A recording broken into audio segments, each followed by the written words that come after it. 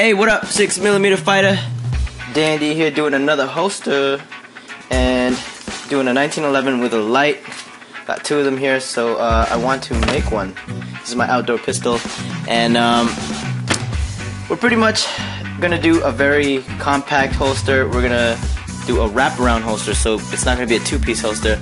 So for those that want to kind of learn how to do that, this is the time to take notes.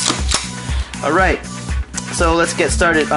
First thing we want to do is, I have a leftover sheet, and it's pretty much the size of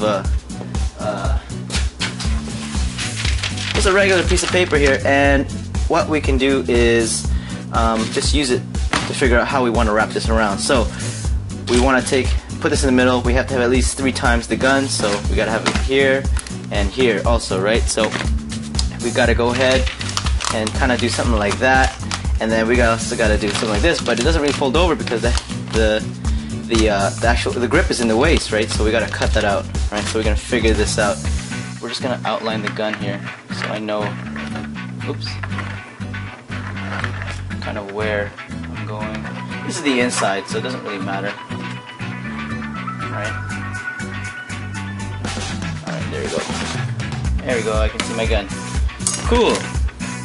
So now from here, see the gun comes out to about here. And we're gonna chop that sucker out, because we don't need it. And go short. It's good to go short because we can edit that later. We can fix that later. So we're gonna have a cutout, kind of like that, and we want to get rid of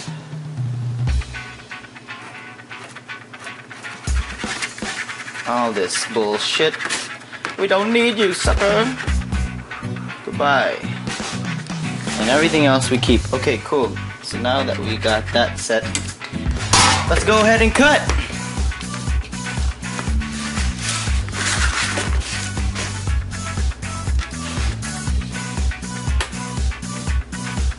It's nice to go nice and slow first. Try and get in that line. You can use a ruler. However, my ruler is really retarded slippery on this, so I'm just gonna go slowly and get that cut. And then once you get that cut, you can pretty much just go as hard as you want and as fast as you want. Yeah. And then this way, I wanted to cut it like this. Cool, that should do it. And you just pretty much break out. You break this part off, and that's it.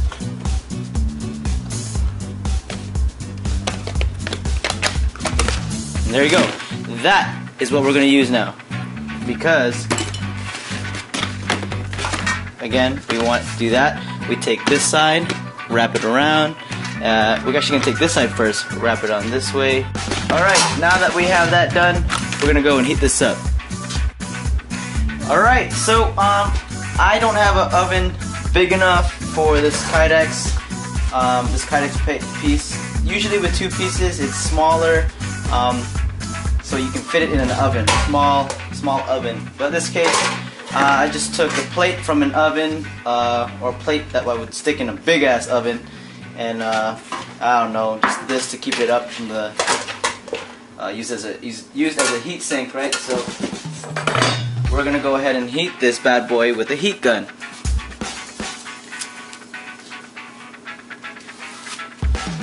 Alright, here we go. Alright guys, so it's pretty much almost done, almost warm, almost ready to put in. What I'm actually going to do though,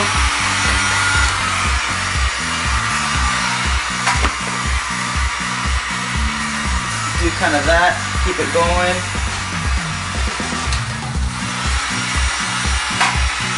Get the gun ready.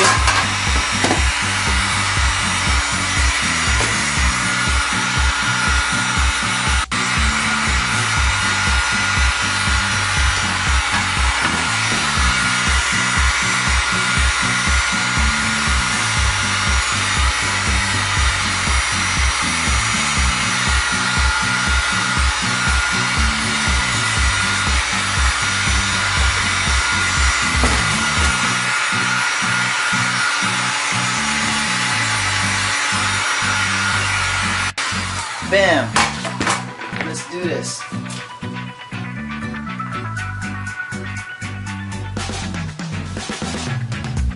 Do that now.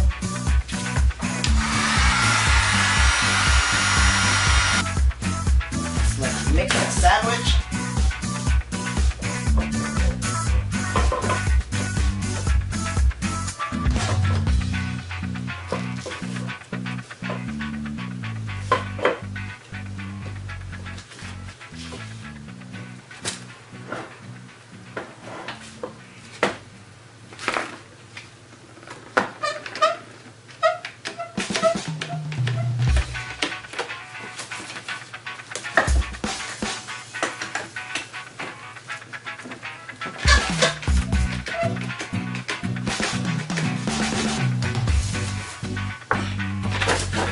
Nice and tight. We probably have to do a second run on that, but I'm not too concerned right now.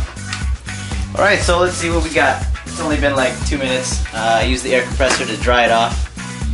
So it, you know, it molds faster.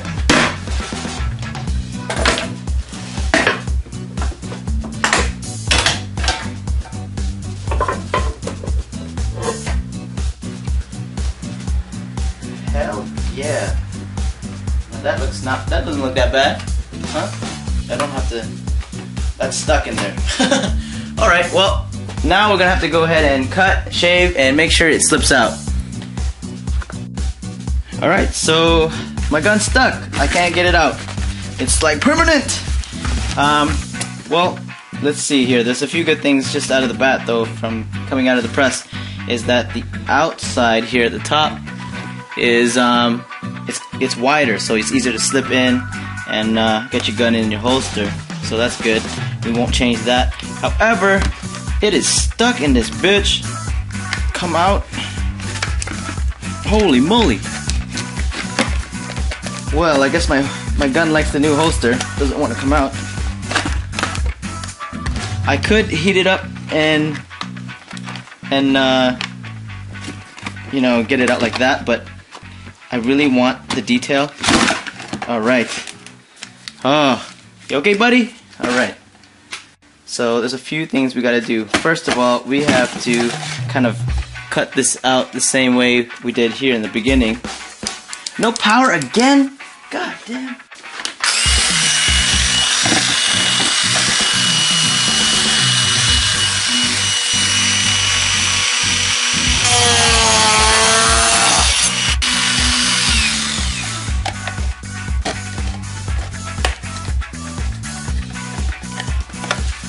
Alright, got that piece out.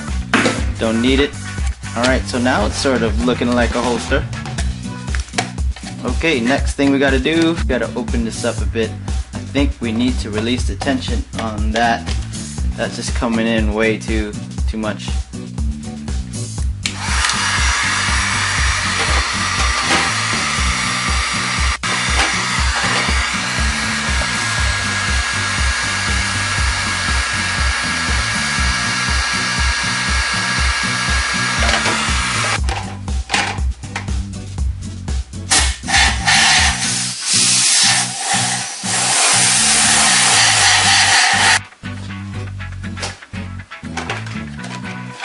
Okay, now we've made a kind of a smooth spot here, so that's good. Now the next thing we gotta do, I have to cut. This is too much. This is too much space here, right? You know, this is where I hook up the belt clip. And we just put that there like this. But there's just too much. There's just too much here. So we gotta find a way to kind of slim that down, just a tad bit. Okay, so we have a nice kind of edge. Kind of going like woo. Right, so that's good. Now we can release some of the, I guess, some of the detail on the outer side because it's too bumpy. We gotta fix that and bring it up a bit again. Just here actually. Let's see how that goes. All right, so I decided to switch the outside with the inside and just so I can cut out this side now because there's just way too much extra stuff and I can't fit the gun in, so we gotta trim a little bit more. Okay, so I got it inside. I've pretty much made cutouts and whatnot, the next thing I need to do is I need to bring this pistol way more up. And I only want to heat up pretty much the front portion. Alright guys, sorry I forgot to keep you guys updated, but I'm essentially putting it together. Just putting the piece on here. I haven't filed this down yet.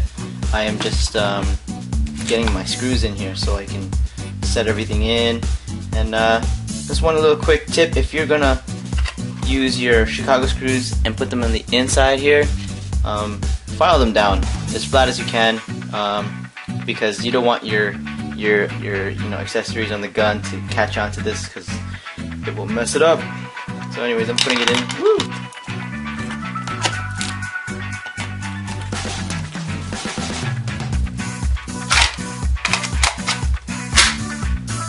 The tension is amazing.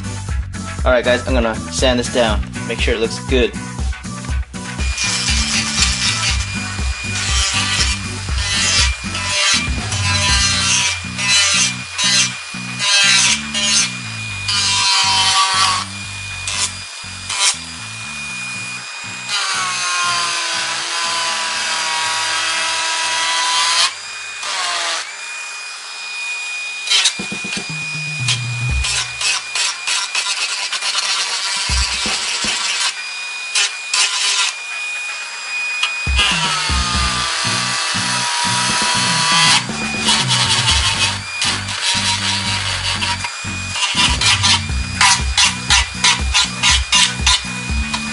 So if you're wondering, I like to use this one to pretty much get a basic, foundation.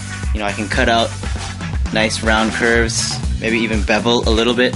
If you notice, there's a little bit of cut there. And really good tool to have next is sandpaper, and I like running 2000. This is really fine, good for knives and stuff, really getting that fine edge, so it's really good for finishing off, getting that smooth stuff going. Of course, some areas are going to be very hard to sand, so you just kind of have to find a way. Actually, I don't like that.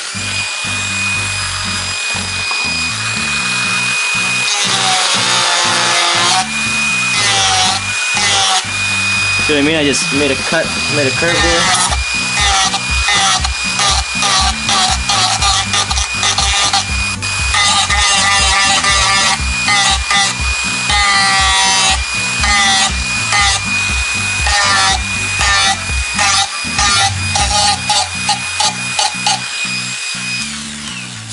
Perfect. Nice round edge. You don't want any sharp stuff because that gets caught on trees, on string, I know, a whole bunch of things, right? So you don't want that on there.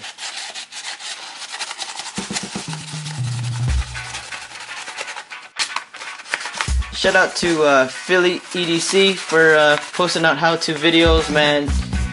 Really helped me out on making holsters and stuff like that. Keep pumping out those holsters, man. You're doing a good job.